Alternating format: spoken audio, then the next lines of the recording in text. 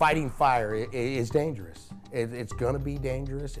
No matter what happens, no matter what we do in the world, from the moment that you step off of a piece of equipment and you put a tool in your hand or a hose in your hand or whatever, you step off that piece of equipment and you go to fight that beast, it's a dangerous job. People are gonna get hurt. I don't care what fire environment that you're in. You're dragging a hose lay into a burning building, or I'm taking a shovel and throwing some dirt on a piece of sagebrush. Our job is inherently dangerous, and it's going to always be dangerous. There are risks that are going to be taken. No matter how many thousands of checklists that are thrown at us, we still have a job to do.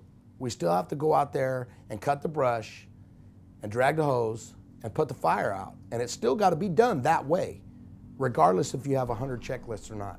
It's still going to be dangerous. Open your mind. I use that as a stressful situation, you know? Another stressful situation in my life was I was in the first Gulf War. And if you ever hear an air raid siren goes off, it makes your asshole slam shut. I'm gonna let you know. And the first night the air raid siren went off, and oh my God, that's incoming to kill me. That's all I thought. And I looked through that tunnel like this, and all 20 of us in the same tent did. We saw the same tunnel, and all we could think about was that bunker right there. Well, in the process of us all trying to rush into the bunker, my best friend got trampled because everybody was trying to go out the same door. He got trampled, got his arm broken in about 14 different places, and crushed all of the fingers on his hands.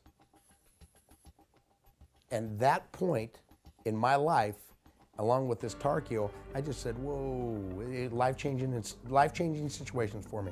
Those two situations, life-changing. Wow, you need to open your eyes when you get stressed.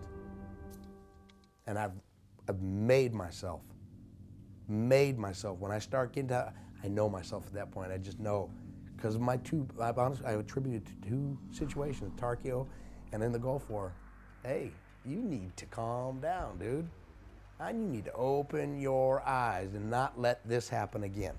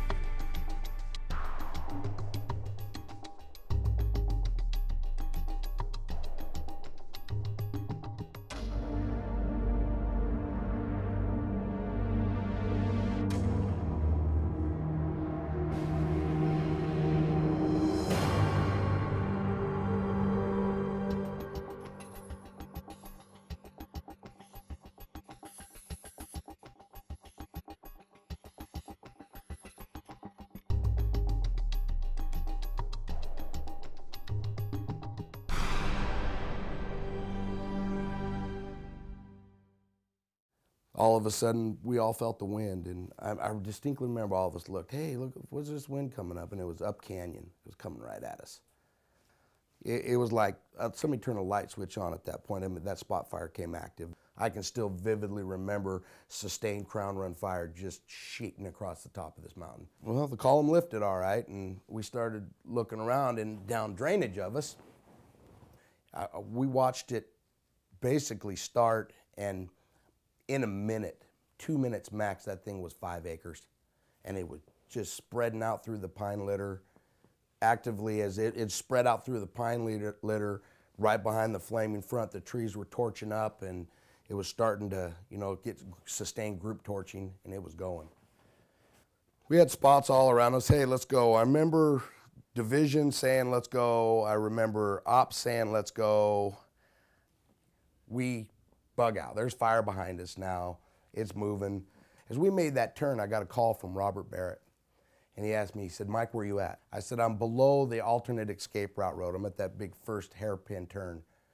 And he said, well, you can't come to the upper safety zone because I just drove through fire to get here. He said, I advise that you use the alternate escape route. So we got to that intersection of the switchback roads and the alternate escape route, and we waited on our dozer again. As we're sitting at this intersection, if you will, we're facing south. The dozer operator standing by my door. I'm sitting in the passenger seat, John's driving, and I'm looking up the windshield in the direction. I'm looking at the map and seeing where this alternate escape route goes, and here's Division Delta. And there's a nuclear column coming off of Division Delta also. And there's a nuclear column behind us. So I said, you know, we both looked at John Hubbard and I looked at each other and said, ooh, wait a minute. Never been on this, don't know what it's like. Air attack couldn't see in there, too smoky. So I call operations. I said, do we have anybody that is on that alternate escape route that can tell me what it's like? Is it compromised? Because there's a big column coming off of Delta.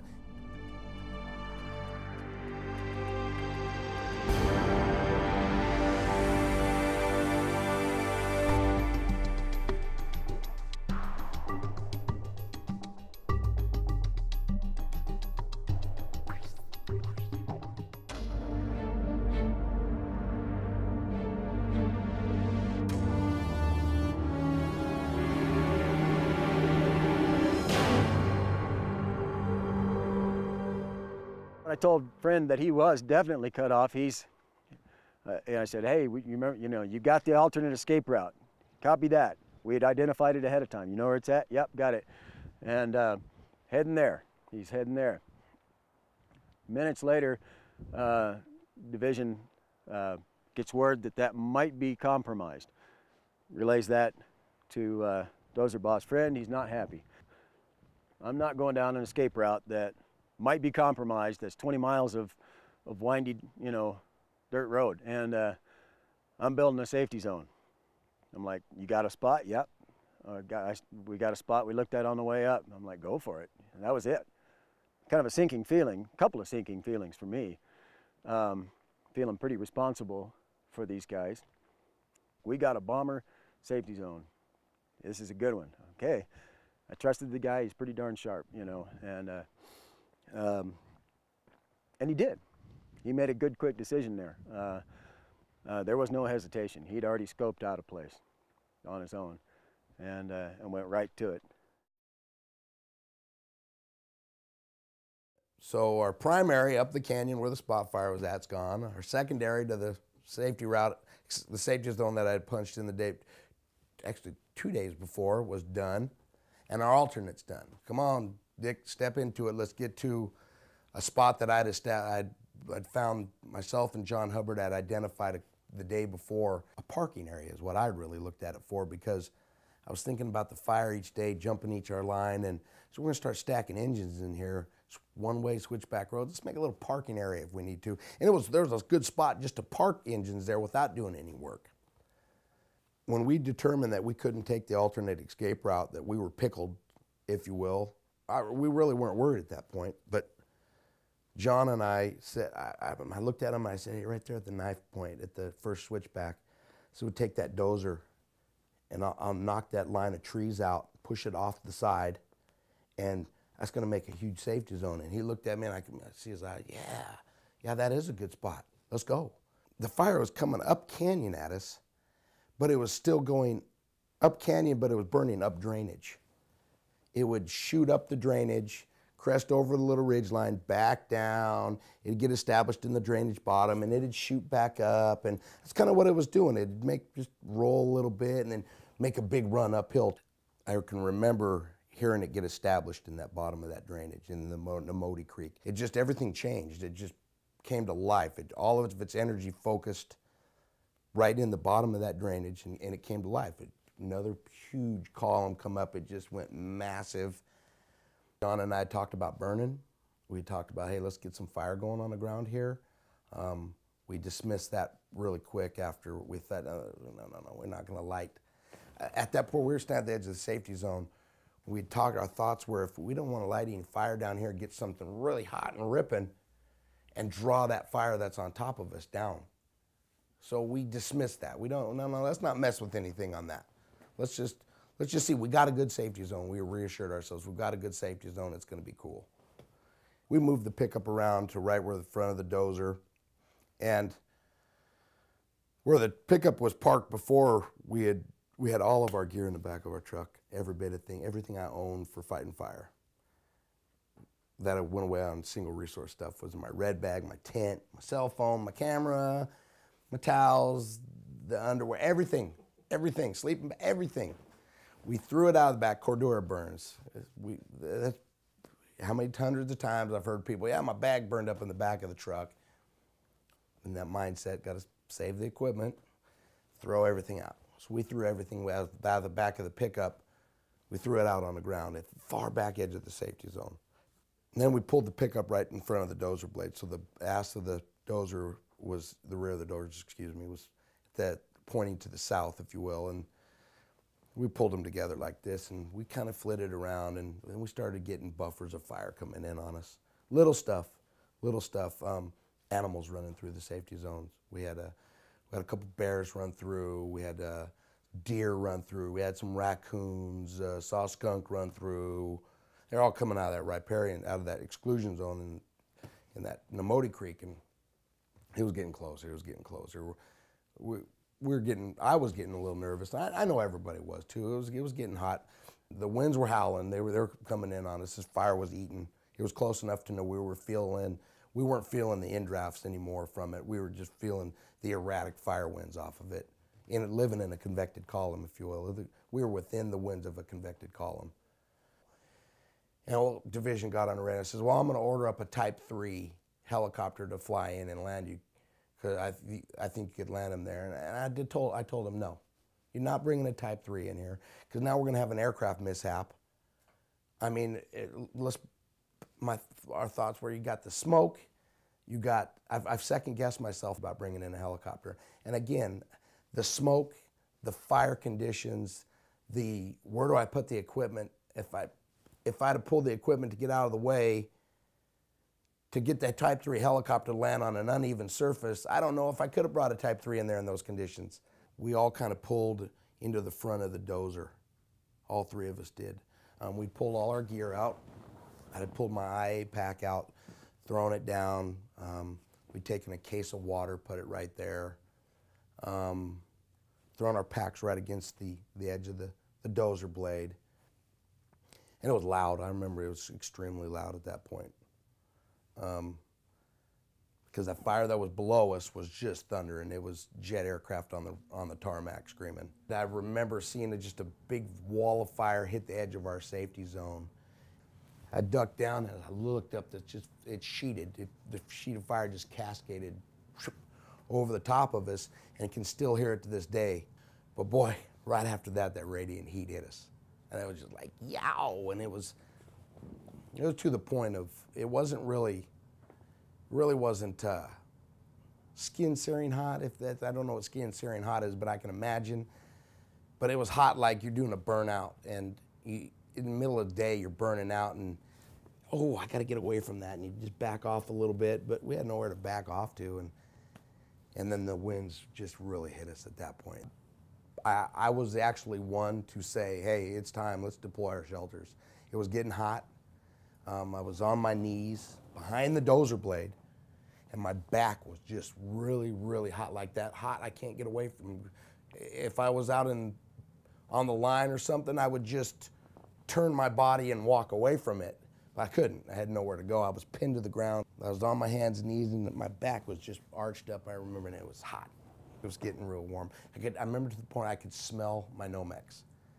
I've been doing this long enough now. I know when I smell my Nomex starting to heat up, you can smell when it's warm, and that's where I was at. I was warm. And at that point, well, 3 deployed our shelters.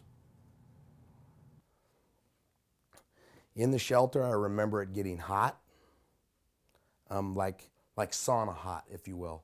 I remember the air temperature getting, it just sauna hot.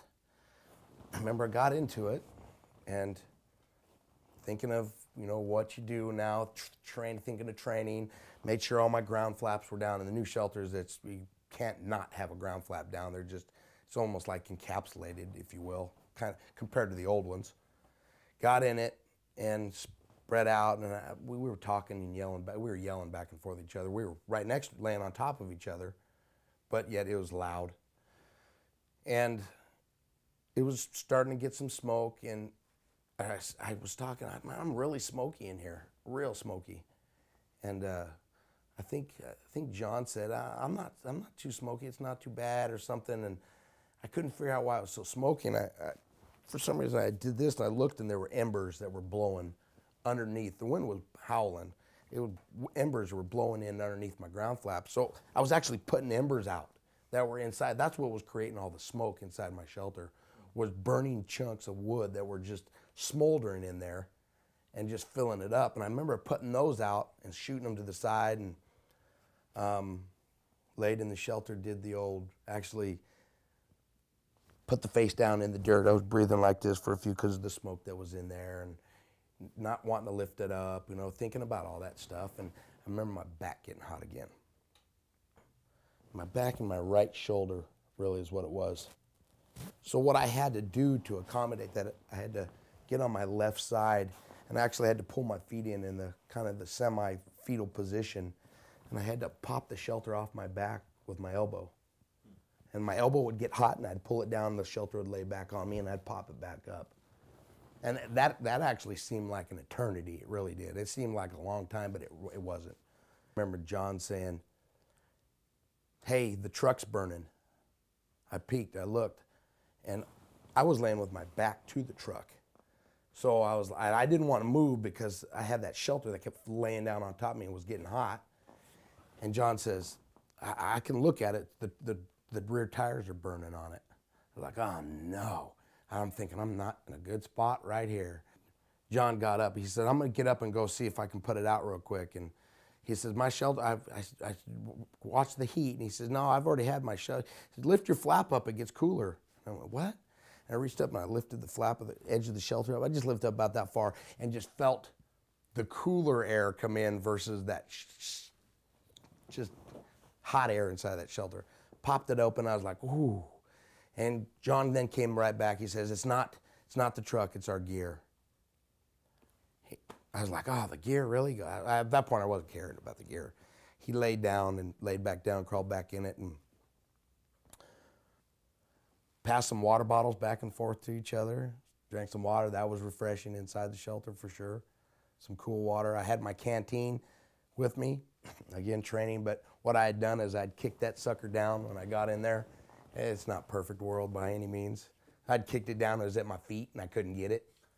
And when I did get it, I pulled it up to me, it was hotter than Hades.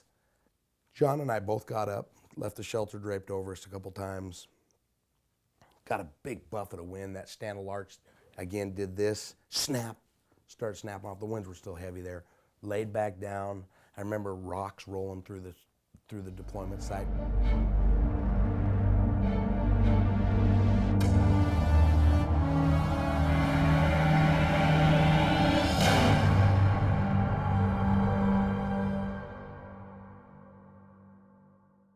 The biggest lesson learned for me really is weather directly related to the fuels. 5 days of red flag warning. It took 5 days of single-digit RHs for those 1,000 hours of fuels to react. On the 5th day, it succumbed to it. 5 days. That's a big, big, big lessons learned for me. I pulled the trigger a little bit earlier for me too now. My trigger points have moved. And people ask me all the time, well, how do you move your trigger points? And it's all situation dependent. And I pulled the trigger earlier a couple of times now. None of them have really, nothing ever happened, but I still pulled the trigger. I still got out of the way of something, 2 ridges instead of 1 ridge, if you will. Another big lessons learned for me is the thought of equipment versus the safety. I'm gonna write off a piece of equipment again, plain and simple. That chunk of iron can be replaced. With my situation that I have right now under my belt, with the Tarkio burn over in my belt, if I'm ever around and have a crazy situation, I'll deal with the write-off of equipment. I'll front that battle, whatever comes to me. I honestly will. Fire shelter is just another tool of PPE to be utilized. And don't let the stigma of, oh my God, the fire shelter come out. That's honest. You know, that's a lessons learned too. Don't be afraid if you feel that you need to use that fire shelter because you have nothing else, no other avenues to, that's the last use. I used the last chunk of PPE on my back, and it worked. It worked like it was supposed to work. I'm here to talk about it.